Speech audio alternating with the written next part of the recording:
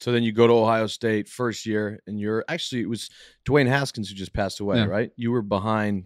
So Dwayne was the year after me. I was class of 2015.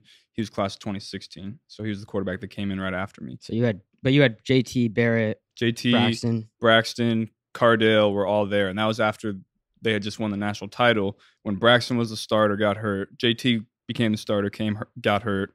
And then Cardale went in the last couple games and won it all. So, we had some guys. Well, so with that lineup, you think you're going to get a shot, or were you worried like, fuck, I'm not going to play? These guys are so good. No, I knew I wasn't going to play immediately. I was kind of just enjoying the college backup quarterback life for the first couple of years. No, I was working hard and getting better, but I was definitely enjoying myself. So was Haskins a friend of yours? Yeah, we were close. I mean, we were competitive. We were competing for a job for 3 years, and we became close through that. We kind of had this interesting relationship where we were pushing each other every day and getting better, and saw each other grow from when we first got into where we were by the end of it. And so it was it was a tough day when that happened, and the Ohio State community kind of came out and helped everybody along that road.